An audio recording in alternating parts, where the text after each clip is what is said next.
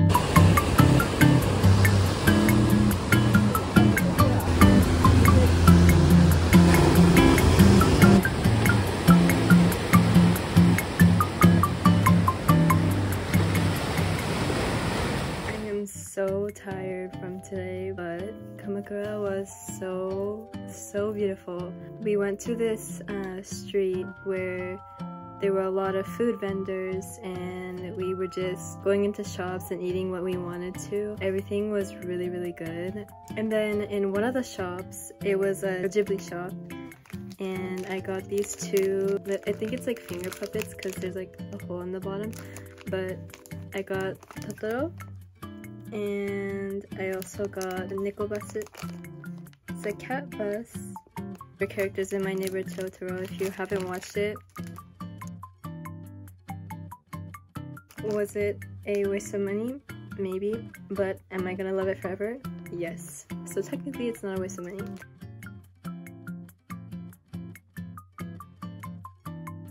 Also, it's just gonna come with me everywhere to college too, so I will take these with me. Anyways, and then we went to eat lunch. We went to eat shirasu, and it was so good. It was so good. And then we went to see the Buddha, and then after that we walked around and we kind of went back and forth. We also went to like a little cafe. We had an acai smoothie and a tropical smoothie. It was really good, and there was an ocean view, so that was perfect for just like a little breather. And after that we were really tired from walking around, so we just decided to go home. Now we're back.